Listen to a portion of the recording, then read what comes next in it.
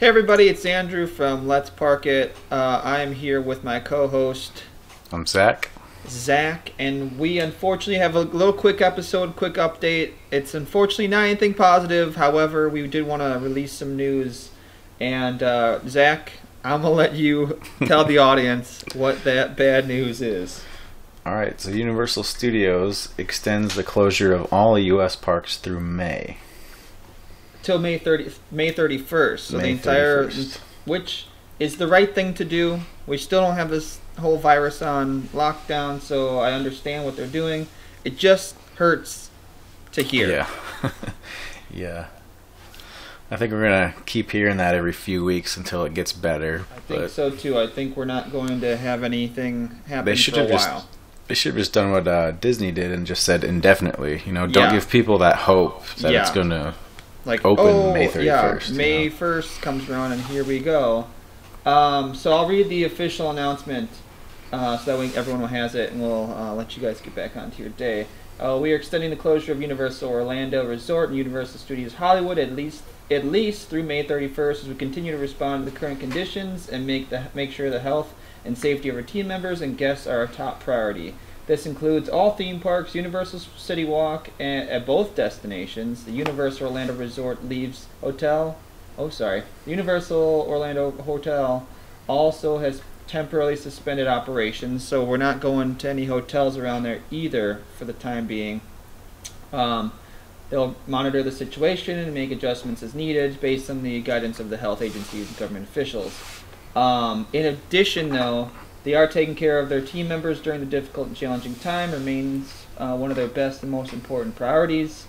They're definitely working hard to allow us a solution to sustain the business, and it looks like team members are being paid 100% through April 19th, and then once they enter the more prolonged period of closure, they're going to take additional measurements, and I'm assuming they'll be furlonged after that. Yep. And then it says their pay will be at 80% of the pay after April 20th. So that's good. That's good. They're still taking care of their employees. I'm assuming coming down the road they'll make more adjustments and that kind of stuff because, Yeah. like I said, they're doing as best as they can, and this is what we need. It just needs to happen, unfortunately. Yep. It just makes us love the parks that much more, and when we do get to go to them, we get to like really get in there and just appreciate what we have, you know? Yeah. And then a little added thing I read elsewhere is construction is still going on for Universal. Oh, it is. It is, apparently. Well, let's hope, because that's like the one glimmer. If they're still having construction for Epic Universe, and we're still on track, and we can still get this thing open, because that's so much money they pumped into that park. I think the most money in a theme park ever, if I remember. Yeah. And of course we want that. I hope Disney. Did Disney shut down their construction? I think they did. Yeah, I think they have too. So that means the Star Wars Hotel will be delayed. Marvel Land will be delayed. Yeah. Hopefully not too long though, because it isn't that much of a gap right now. Like, we can wait a couple months. I'm fine with that. As long as the parks are open and good to go and everyone's healthy, Yeah. I think it would be good.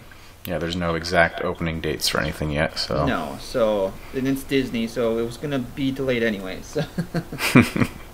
All right. Do you have anything else to add on that, Zach? No, just a quick little update. Just a quick little update on some news. Hopefully everyone out there is staying safe. We'll probably come with another episode once we get some more new news. We will be having some really cool stuff on the channel on the YouTube channel of all these cool 90s VHSs that Zach has just laying around. So make sure to look forward to those on the YouTube channel. Other than that, make sure to like, subscribe, comment, all kinds of stuff, and hopefully we'll see you all at the parks. In that note, are you ready, Zach? Let's bark it.